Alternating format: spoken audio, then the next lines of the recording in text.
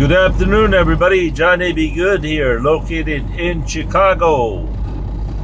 Stuck in the rush hour traffic. Boy, did I come in the wrong time, huh? Okay, I have only, let's see.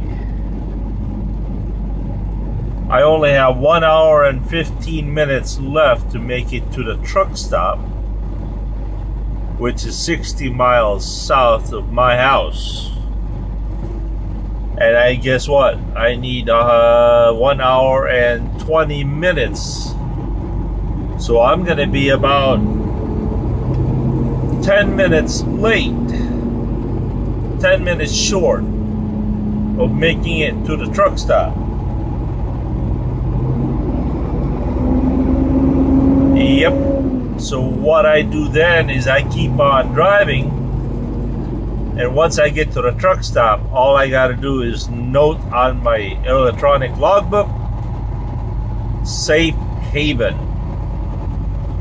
DOT allows us to drive a couple extra minutes to the next possible